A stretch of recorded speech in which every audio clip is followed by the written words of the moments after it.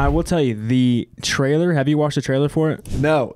Oh my God. Talk about just the perfect movie to go into, not knowing at all what you're about to watch. Yes. The trailer lies to you, just like how the character fucking betrays you. The trailer shows this kid going to this rich, crazy castle, and all this like weird shit happens. Like a lot of shots in the movie that were creepy. Like remember whenever one of the kids had the horse head on, he like turned his head to him and he took it off. It's like, I knew it was you. That's a shot that makes it look creepy. So it looks like it's this kind of Get Out situation. You think it's the rich people after the poor kid, Exactly. Oliver. Exactly, because that's usually how movies go. But that's not the case.